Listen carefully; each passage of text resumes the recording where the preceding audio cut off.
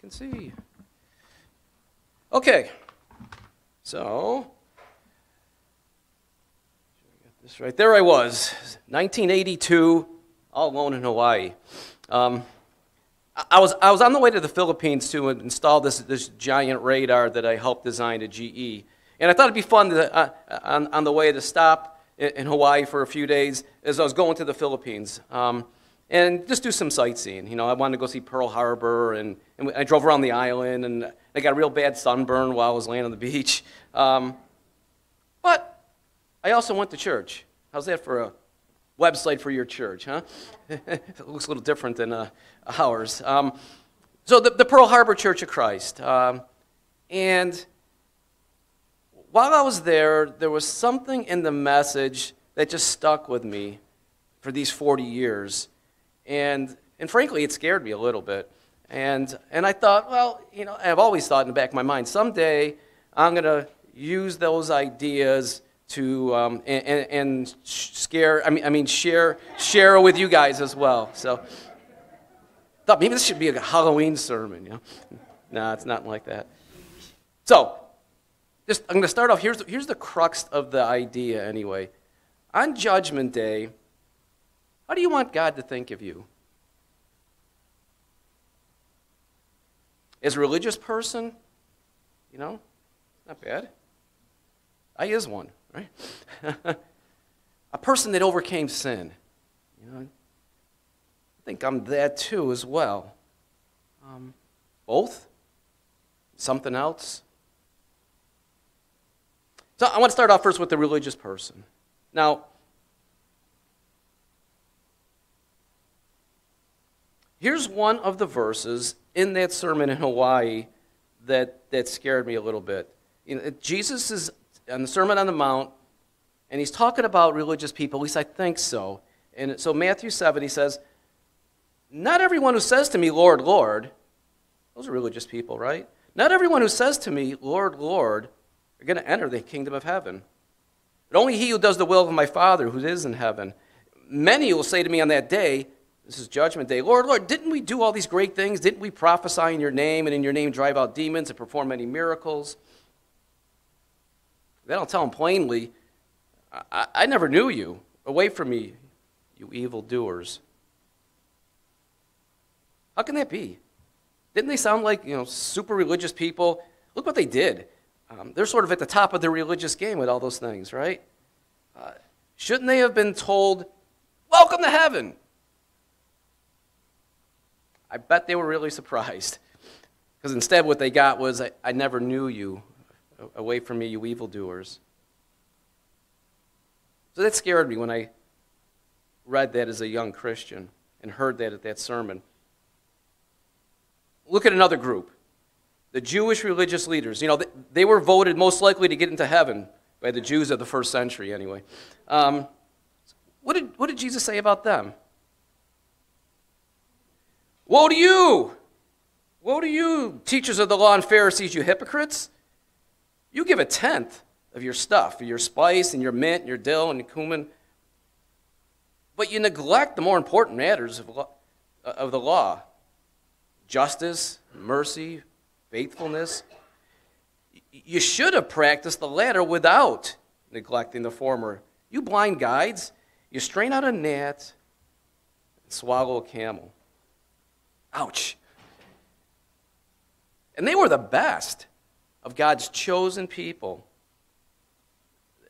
They must have been shocked when Jesus said that to them. And unfortunately, I think it's possible that we can get caught up in the same trap as the Jewish religious leaders and focus on religious practice and not people, right? They were focused on, Jesus read, they gave a tenth about all that stuff. But they didn't give a hoot about the people. You know, we can get into that trap. Well, I'm going to the right church every Sunday, and I'm following the right doctrine and tithing, and I read the Bible every day, and I could quote Scripture. I'm a really religious person. But as Jesus said, it's possible you're focused on the gnats and neglecting more important matters, the people. You probably heard stories of churches arguing and breaking up over silly disagreements and minor doctrinal issues. You never hear of church members disagreeing on the big things, like the need to help the homeless, feed the hungry. No. They'll focus and argue over the gnats, a minor Bible interpretation, and they're willing to do battle over that. This is weird that they even have them, but if you read online reviews of churches, just like restaurants, right? They have online reviews of churches. You see visitors sometimes saying, I'm never going to go there again. That church just focuses on petty little things, like they worship the right way and all the other churches worship the wrong way. And sadly, last night I was looking around and trying to find pictures of the Pearl Harbor Church, and there were a few reviews about them written that way. Hopefully they're not true. You see, getting doctrine's right and good, and I'm all for the right doctrine, but like the Pharisees, it shouldn't be our only focus. Not what we're known for. For most people, especially those on the outside looking in at our church, they're just a gnat. And it can turn them off. Like I said, I've seen it in people's writings and reviews. And now thinking, and I think I might even heard this in a podcast of all things, that could be one of the reasons. There's several. That could be one of the reasons many young people across the country have stopped going to church. They see churches as being inwardly focused and argumentative and worried about doctrinal gnats and minor differences instead of being outward focused and helping people.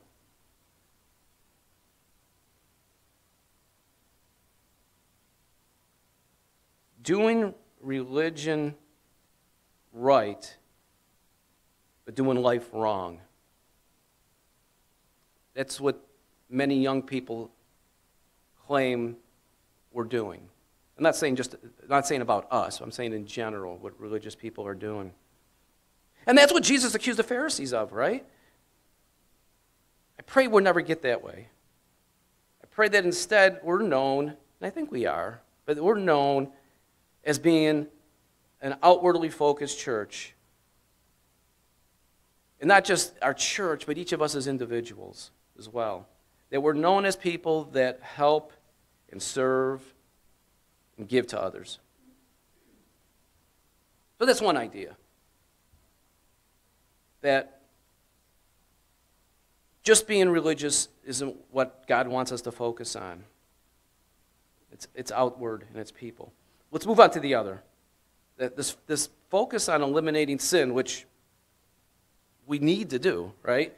I mean, we need to do. And it's good to stop doing all the thou shall nots. There's the top 10 list, right? And 8 of them are thou shall nots. So you become a Christian. You stop robbing banks, and you haven't killed anybody, and you don't covet your neighbor's donkey anymore. Check those babies off, you're all set, right? Well, not quite. We also need to focus on and work on the thou shalls, which aren't on that list. I forgot to click the clicker, right? We checked all those guys off. The thou shalls. All the good things that we should be doing, along with getting rid of all the bad things that we need to stop with. Remember when the rich young guy asked Jesus, how do I get in heaven? Probably had everything else, like the Ferrari there, right? How do I get into heaven? What did Jesus say to him? Hey, you know the commandments, right? Don't commit adultery, don't murder, don't steal, don't lie, honor your father and mother. So the rich guy says, wow, great. All these I've kept since I was a boy. I'm in. And when Jesus heard this, he said to him, well, you still lack one thing. Sell everything you have, give it to the poor, then you're going to have treasure in heaven. Then come follow me. Of course, the rich guy walked away sad, couldn't do that. The rich guy won half the battle, right? He obeyed the thou shalt nots. He got those out of his life. But I'm thinking, if you're rich, maybe it's not that hard to check those boxes off. Don't steal. I don't need to, right? I'm loaded. Just a thought. So maybe, like many of us, this rich guy was making sure he was good, and he was obeying the rules, and he wasn't sinning the best that he could, but he forgot to look outwards.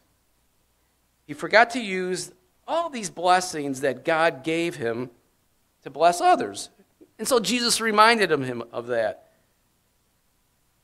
And maybe he was just a little self-centered and inward-focused as well.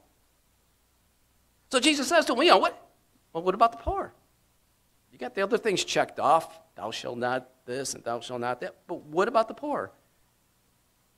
How about giving some of your wealth to the poor? Or all your wealth to the poor? That's a lot harder for the rich guy. That's a lot harder. All right, here's another more famous example that even people that don't read the Bible sort of know. On one occasion, an expert of the law stood up to test Jesus. Now, he wasn't an expert in traffic law. He was an expert in Bible rules. And he said, "Teacher, what must I do to inherit eternal life?" Same question that the rich guy asked, right? So Jesus says, well, what's written? How do you read it? Yeah. He answered, love the Lord your God. This is the expert talking. Love the Lord your God with all your heart, with all your soul, with all your strength, all your mind. Love your neighbor as yourself. You've answered correctly, Jesus replied. Go do it, and you'll live. So Jesus gives this guy just two things to do. Right? Love God, love your neighbor. And I think just like the rich guy, one of them was easy for him. And in this case, loving God. Remember, this guy was like a religious big shot, right? He was a Bible expert. In fact, that was his title. And so he's thinking, golden, right? I got that box checked. I love God. But this loving my neighbor thing, that's a lot harder. So he tries to find a loophole, right? He tries to find a loophole with Jesus. He goes, so the Bible says, he wanted to justify himself, and he asked Jesus, what about my neighbor? Who's my neighbor? The expert asked Jesus, who's my neighbor? So here's what Jesus says. And we know this is the Good Samaritan story. Jesus said, well, all right, let me tell you. A man was going down from Jerusalem to Jericho, and he fell into the hands of robbers, and they stripped him of his clothes and beat him up and went away, and leaving him half dead. So a priest happened to be going down that same road, and when he saw the man, he passed by on the other side. Left him there. So too a Levite, when he came to that place where the man was, he saw him and went to the other side of the road as well, walked right past him. Took no pity on him. But a Samaritan, as he traveled, came where the man was, and when he saw him, he took pity on him. And he went to him, and he bandaged his wounds and poured on oil and wine, and he put the man on his own donkey, took him to an inn, and took care of him. The next day he took out 2 pieces of silver coins, gave them to the innkeeper, says, look after this guy. And when I return, I'll reimburse you for any extra expenses you might have. So Jesus says, which of these 3 do you think was a neighbor to the man who fell into the hands of the robbers? It sort of turns the table on the expert in the law. The expert in the law replied, well, the one who had mercy on him, of course. Jesus said, well, then you go do the same thing. This parable is just a brilliant answer to the expert's loophole question, isn't it? The Good Samaritan parable. Most people don't realize that the Samaritans weren't considered good. We call them good today. They got good marketing now, right? There's good Samaritan hospitals and all kinds of good Samaritan stuff, right? But back then, they weren't the good Samaritans. They were the bad Samaritans, at least in the eyes of the Jewish people. So maybe this parable should be called the bad religious people versus the good Samaritan, right? Because in the parable, the super religious Jewish guys, the priest and the Levite, right? They were the Jewish leaders, religious leaders. Those guys, they didn't help the poor Jew. It was a fellow Jew. They didn't help him. No, this bad guy that they hated, he was the helper. Those religious Jews, those super people, they were only concerned with themselves, right? Self-centered, inward focus. They had a blessed life. Those two guys were probably at the top of the social ladder, the priest and the Levite, but they couldn't find it in themselves to take the time or the effort to bless a fellow Jew. Instead, a Samaritan, someone the Jews hated, had the compassion and sacrificed his time and money to help. And Jesus says that's what we need to do also. It's not just being able to say you love God, which those two Jewish leaders must have done. I'm sure they loved God. Or that you obey God. Again, those Jewish leaders must have obeyed God as best they could. But those guys that claim that, they just kept walking by in the parable story. The parable teaches us that it takes effort and sacrifice and doing things we would rather not do to fully be a child of God. It's a sacrifice, it really is. It's a sacrifice to be a blessing to others. It's looking outward, again, versus looking inward. Here's what the Apostle John said. He said, this is how we know what love is. Jesus Christ laid down his life for us. Sacrifice. And we ought to lay down our lives for our brothers and sisters. If anyone has material possessions and sees his brother in need, but has no pity on him, how can the love of God be in him? So, dear children, let's not love with words or tongue, but with actions and in truth. So John says, if God's blessed you in any way, you need to be a blessing to others. Right? That's what he's saying. You got to be a blessing to others. And not just with lip service. He ends it with that. All right? It's got to be some actions. Okay. But the scripture reading Charles read, we heard the good part of the sheep and the goat judgment story. And again, there was another scripture that was read when I was in Hawaii that sort of scared me a bit. And in that, Jesus says, the part that Charles read, he said to the sheep on his right, come, take your inheritance. That's the good part of the story. Now, it's time to hear the not-so-good part, the part with the goats. Again, from the Sermon on the Mount. No, it's not the Sermon on the Mount, Matthew 25. So then he'll say to those on his left, depart from me, you who are cursed, into the eternal fire prepared for the devil and his angels. Yuck. For I was hungry, and you gave me nothing to eat. I was thirsty, you gave me nothing to drink. I was a stranger, you didn't invite me in. I needed clothes, you didn't clothe me. And I was sick and in prison. You didn't look after me. And those people will also answer, but Lord, when did we see you hungry or thirsty or a stranger or needing clothes or sick or in prison and didn't help you? They're probably thinking, man, if I would have saw the Lord, I would certainly have helped him, wouldn't I? But he'll reply, the judge is going to reply, I tell you the truth, whatever you did not do for one of the least of these, whatever you didn't do for other people, you didn't do for me. Then they'll go away to eternal punishment, but the righteous to eternal life. Sort of scary, right? These people were shocked that they didn't make the cut. Right? They were probably good people. Right? They didn't hurt anyone. They obeyed the rules. They tried their best not to sin. They kept to themselves. Oh, maybe that's the problem. They kept to themselves. They didn't seem to have helped anyone.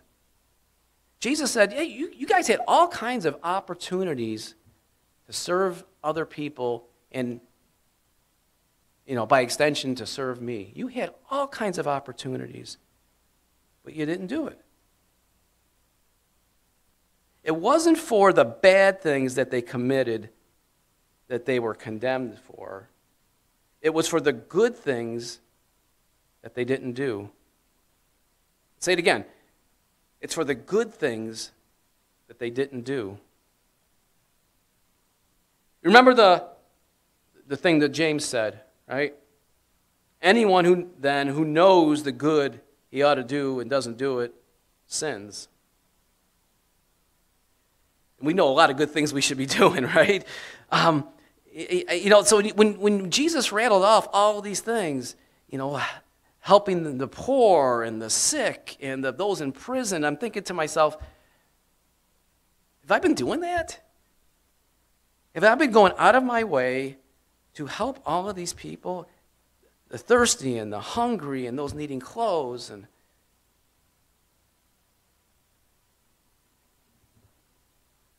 we can't be like the bad religious guys in the Good Samaritan story, right?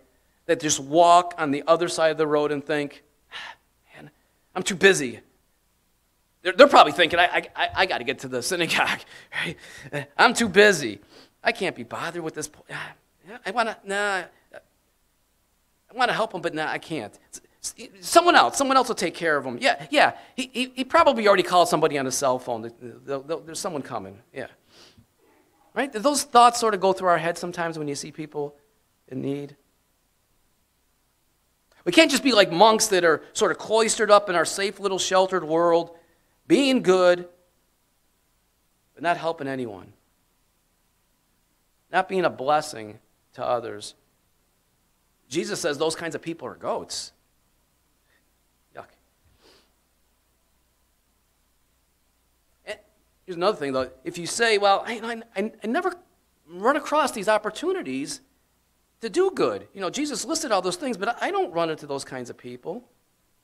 Well, here's what God says. The Apostle Paul wrote this in the Ephesians letter. He says, we're God's workmanship. That's good. And we're created in Christ Jesus to do good works.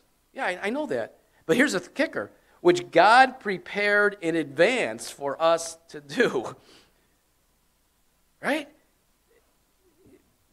God's making sure that we're going to run into these situations, that we're going to have these opportunities, that we're going to run into people that need help. He prepared those things in advance for us to do. So we're out of excuses. If you're thinking to yourself, I don't have any gifts. What can I do to help others? I don't have any money to give. I don't have any talents. I don't even have much of my health left anymore. You could be thinking that. So I was thinking the other day when we were helping people move, and we've been doing this like what, David? Once a month, every 2 weeks lately, helping people move. And I was thinking, there's not many people that can lift a couch. A lot of us can't and move these big, heavy things. But you could move a little box, right? Or maybe you can pack up some of the odds and ends that need to be put into the little box. Or you can help clean the apartment after the person moves out, because that always needs to be done. Or help put some of the dishes away into the new place. We have sometimes like 7-year-olds, 8-year-olds come and help move. And if they can, and they're a big help, believe it or not. And if they can do it, I think some of us can.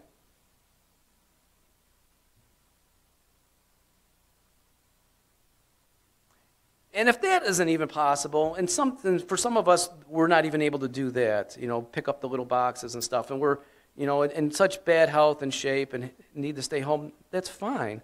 But even there's things we can be doing, and some of you are really good at it. cards and letters of encouragement you can write, calls you can make, even text messages. I get those from Sam every now and then. You could be creative. Visits to people if you can. Just ask God. He said he prepared these things for us in advance. Ask him. What do you want me to do today, God? What do you want me to do? How could I be a blessing? Okay, let's close.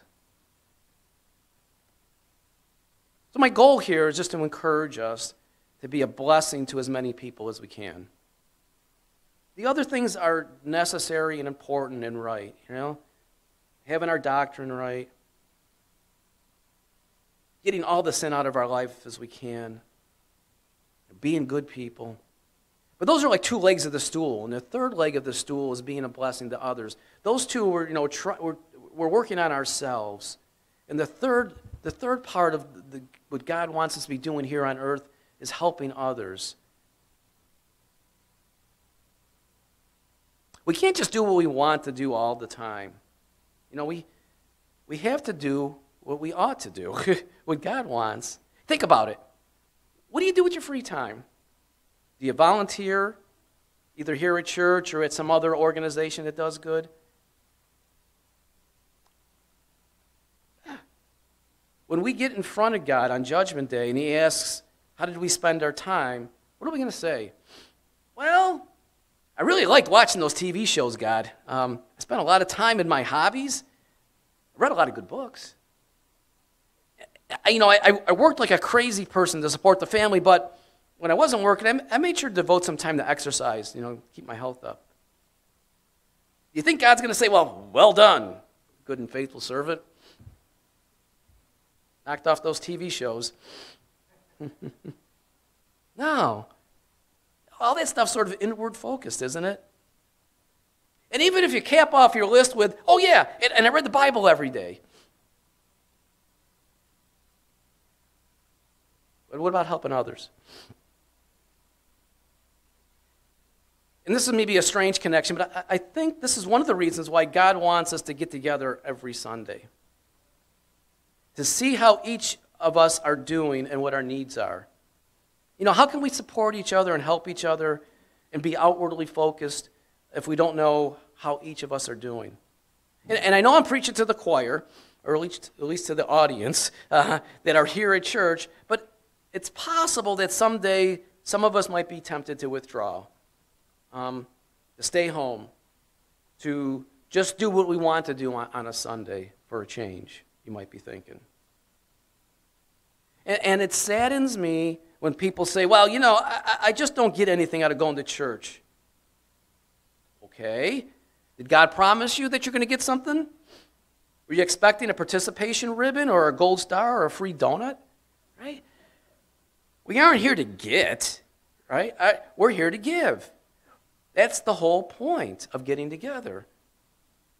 To praise God, that's giving, right? To praise and worship God, and to give help to others that might need it. And I think that's why God called us to get together every Sunday, is for that second part, to help each other, to better know each other, what our needs might be, and how we can be a benefit, a blessing. Think about it. You can worship God at home, right? And people often say that, I can worship God at home, and I can pray, and I can read my Bible. Just be at home. But you're just checking the religious box, aren't you? Yeah, I'm a religious person. I'm doing these things. You're being good. You're not doing the thou shalt nots. That's great. But just like the rich guy and the Bible expert that we read about, you're only doing half of what God wants, or 2/3. Jesus said, one thing you lack. How are you helping others? By staying home. How are you being a blessing that God wants you to be? I think being part of a church family fosters that idea of being a blessing to others. It gives us opportunities, right? Whether they're organized opportunities or just we bump into people that need help. Opportunities to be a blessing, to do good. So, let's not be like the Pharisees and stand on our correct doctrine. or like the rich guy and just claim to live a clean life. In both cases, those guys got turned away from the pearly gates. Let's be like the Good Samaritan and go out of our way to be a blessing to others. It requires sacrifice and effort and doing something that's uncomfortable, something you'd rather not do. Right? The Good Samaritan, I'm sure, didn't want to stop and get this Jew that didn't like him and put him on his donkey and go pay for his treatment. But that's what you got to do to be a blessing. I'm going to leave you with this true story. And I'm going to read what was in the article. These aren't my words. It says, after seeing this barefoot homeless man on the street, a young man in the black jacket decided to give him a pair of new shoes. Though they didn't know each other, he treated the homeless man like a true friend. And the moment they share on the sidewalk is too beautiful for words. You can tell they're sharing something deeply emotional and deeply human. You can see it on their faces. And as the reality of the gesture from this Good Samaritan finally hits home, the young homeless man breaks down completely. His reaction stemmed from the reality that someone took their time and money to do something so selfless for him. While thousands of acts of kindness like this never get captured on camera, it's refreshing to see a genuine one like this be exposed to the world. It reminds us of this. In the midst of tragedy and heartache, our world can still be great with simple love lived out like this. Neat story. So, when we go to bed each night, let's think about who did I help today? Who have I blessed today? And how can I be a blessing to others?